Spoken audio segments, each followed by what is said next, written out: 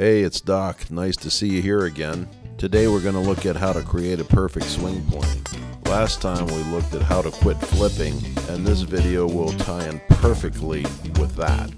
The right upper arm is one of the magic parts of the golf swing. It'll keep you from flipping and it'll let you hit it longer and straighter. Here we see Matthew, one of my top students. His biomechanical movements are creating what I consider a perfect swing plane. We're going to find out in this video just how he does it. In this clip, we're looking at the club head plane.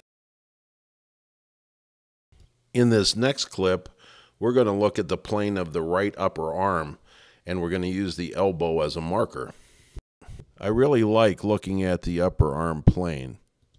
The upper arm is much easier to control than trying to manipulate the club head. In order to be able to control the right upper arm properly, we need to have it in the proper position at the top of the backswing. When we look at this YouTube video of Jack Nicklaus at the top of the backswing, you can see that his hands are over top of his shoulder. His right forearm is parallel to his spine angle, and he has good extension between his chest and his hands. Here you can see that Jack Nicklaus and Matthew are almost at exactly the same position at the top. Look at the position of the right elbows. When Jack Nicklaus first came out on tour, they called this elbow a flying elbow. It was different than everybody else. Just because it was different doesn't mean it was wrong. In my opinion, it has to be there in order to create a great golf swing. We can see that they both have their hands right above their right shoulder. The right forearm is just about parallel to the spine angle, and they both have their hands extended away from their chest. The positions on the right and the left are both incorrect. On the left, the right forearm is too vertical and the hands are too deep. In other words, they are too far behind the shoulder. On the right, the forearm is too horizontal and the hands are too shallow. In other words, they are ahead of the shoulder. You can probably already predict how they're going to swing from those positions. It's not going to be good. From the deep position, you will see that his right upper arm cannot be on a very good plane. His right elbow comes out too far and it's not close to his side during impact. Next, from the shallow position, you'll see that the path has to be left. I want you to look at the movement of just the upper arm. On its own, it comes a little forward and straight down into the side. If you look at the elbow as a marker, you can see that it comes almost straight down. There's no curve, there's no circle, there's no plane with just the arm. Matt will correctly create the plane by the turn of the torso using the oblique and by the right upper arm rotating properly. Watch how the turning of the abdomen leads the elbow and puts it on a perfect circle. I think it's important to go over a little bit of the science so that you can really appreciate what's going on in the golf swing. The ball, or the club head, exhibits an outward force from being on a circle. If there was not an opposite force called centripetal force, the ball would leave the circle. So then, in the golf swing, we need to create a circle so that we can have an outward or centrifugal force, but we need an inward or centripetal force as well. Let's look at the biomechanics of how we do this. Looking from behind at the external obliques, we can see that the right external oblique attaches at the ribs, and when it contracts, it pulls the right side around in a circle. This contraction by the right external oblique causes the right upper arm, and we're using the elbow as a marker to get started on the circle. This creates the centrifugal force. What then creates the centripetal force? If you look at how the arms work without the body turning, you can see that the right upper arm rotates and comes forward a bit. Also, the elbow comes back in. This then is the opposing force that keeps the elbow and the upper arm on the circle. Let's review the biomechanics of the right upper arm.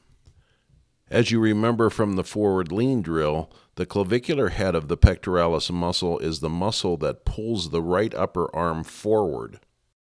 The next clip is from my 2-hour video, The Biomechanics of a Simple Swing. The right arm has to come into the chest and rotate counterclockwise. Well, the muscle that does that is the anterior head of the right deltoid. So it's, again, its origin is on this little part of this bone, and then it connects to the mid part of the humerus, its insertion. So that if the arm is up like this, and the muscle goes from here to there, you can see that it would pull, when it contracts, it pulls it into the chest and rotates it counterclockwise. It does it just like this. Okay then, the obliques create the circle, the rotation of the upper arm is the opposing force, and we have a perfect plane. The same is true of the club head. The obliques create the outward force, the right upper arm rotation creates the inward force. Then we have opposing forces keeping the club head on plane. The idea is to get the elbow on the circle and keep it on the circle. Then the question becomes, how fast and when do we fire the body, and how fast and when do we fire the arm? At the end of the video, I'm going to give you some drills that'll help you with this. Deplane, deplane.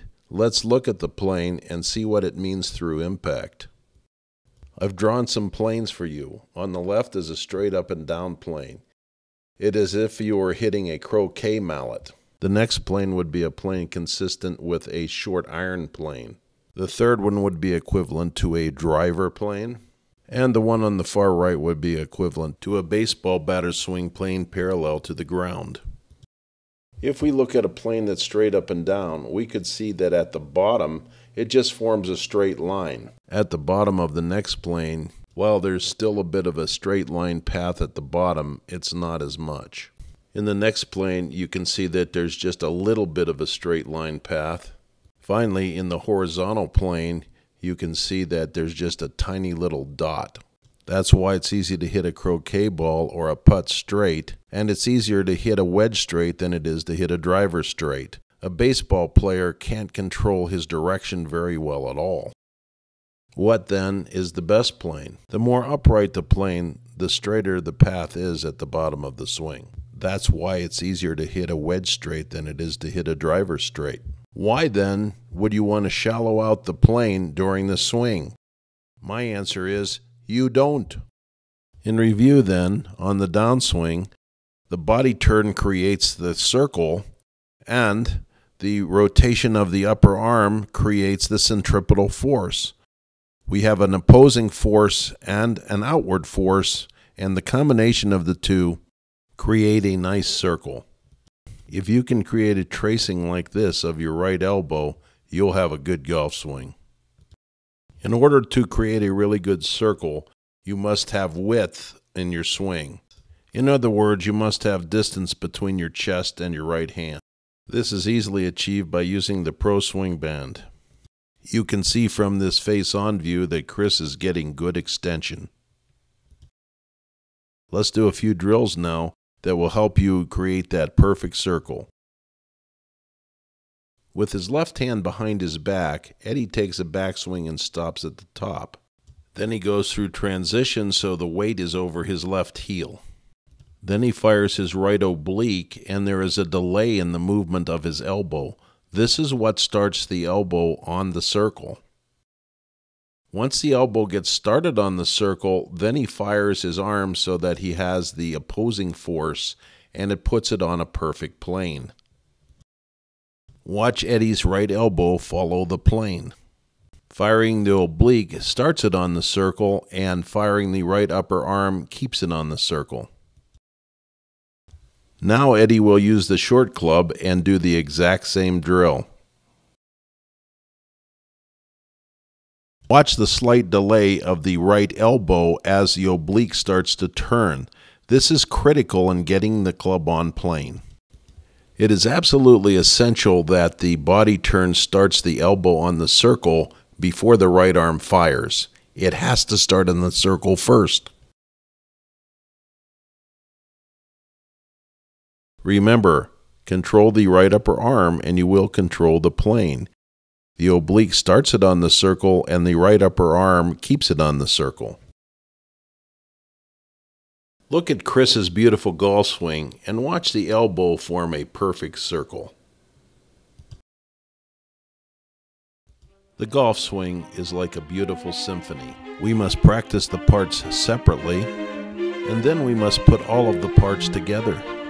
It is only then that we have beautiful music. Some are virtuosos, and some might become one. But all of us can learn to appreciate the beautiful symphony.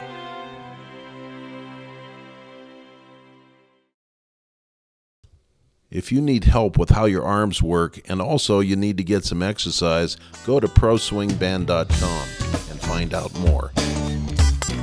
If you enjoyed this presentation, go to BestGolfDrills.com. We'll give you free blogs and videos. Give us your email address and we'll send you one every couple of weeks.